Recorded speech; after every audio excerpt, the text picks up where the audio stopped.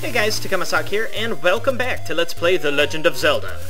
Last time we were just about to finish up our lovely beach tour here and go in search of level 5. Now before we get to level 5, it's a good idea to have 100 rupees before we get in there. It's not... If you're close, you should be okay. Say if you're 85, 90, you'll probably be okay. We might get that many before we get to the secret.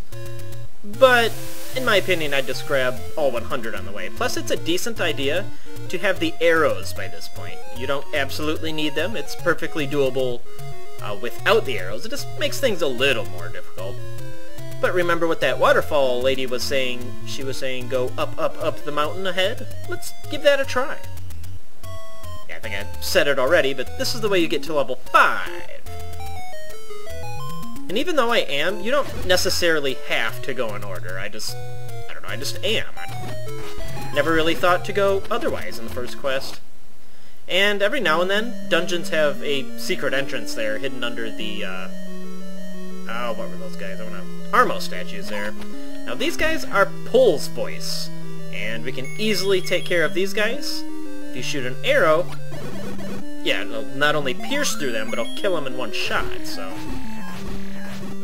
Yeah, otherwise they're going to take 5 shots there with the white sword. I believe they have, well, 9 or 10 HP, obviously.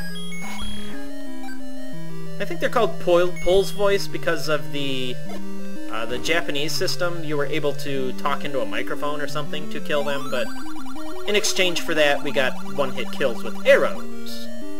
What's a digdogger? There you go. Bomb them in the nuts.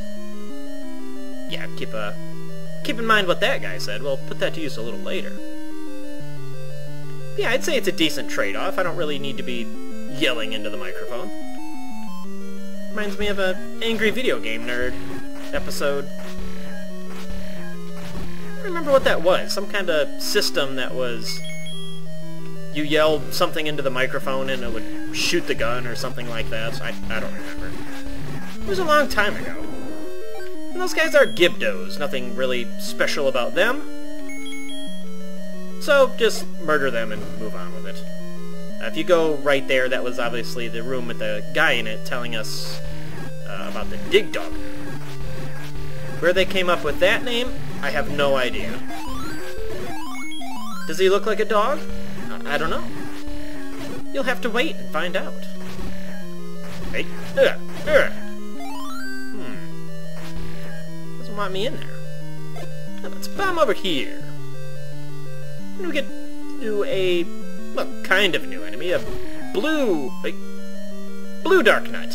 These guys have, I believe, 2 more HP, so they'll take 1 more shot with the white sword here. And they move much more quickly, unfortunately. Bombs will still work on them, but they have the same goofy might work, might not thing. Yeah, once again, if you can, get them from well across the screen, and use your surroundings to your advantage. I don't think I said so the first time we fought these guys, but you can only reach them through the blocks on the vertical like this. You can't stab through the horizontal block for whatever reason. That doesn't stop me from waiting around a corner to stab him in the face. Come here. It is time. Let's go. Well, now you're going to be intelligent, are you? There we go.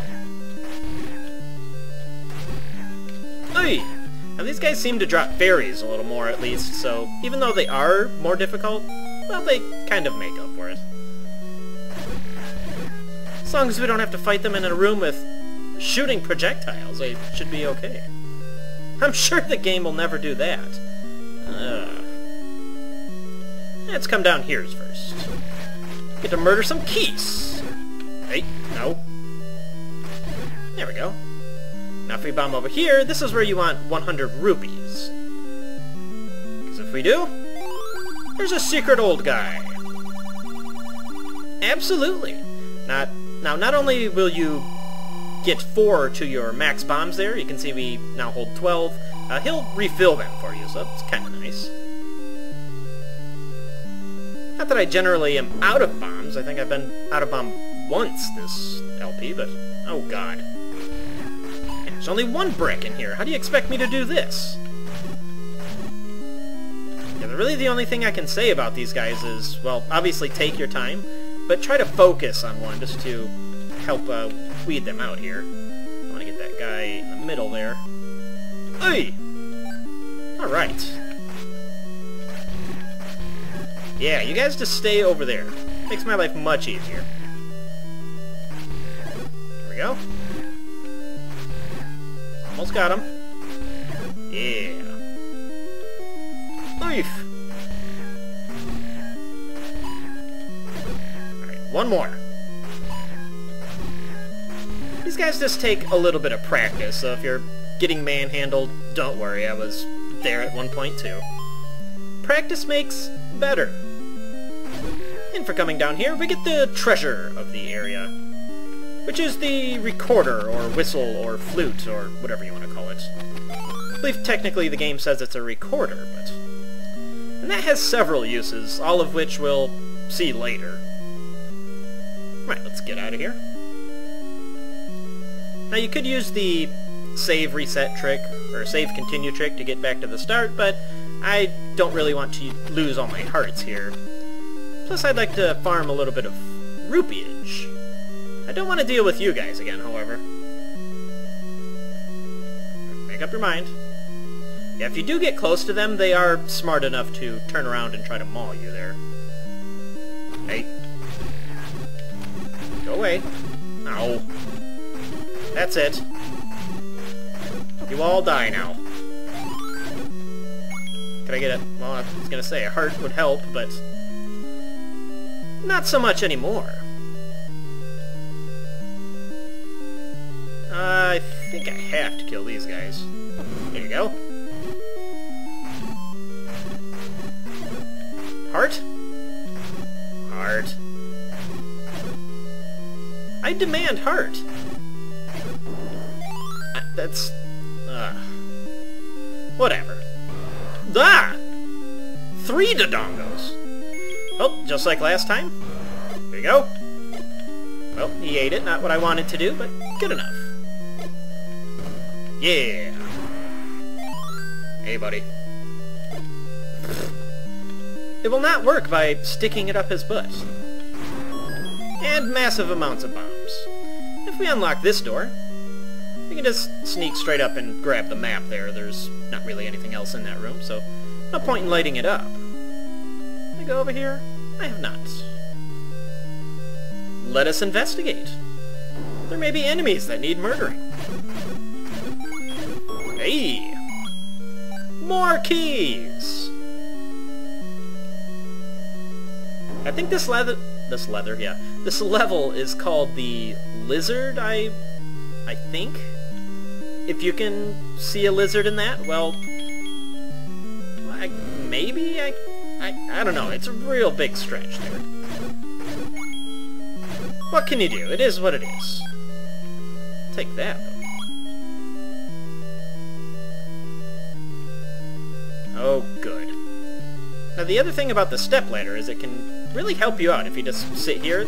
These guys can't reach you. There are only a handful of enemies that can get onto that tile there.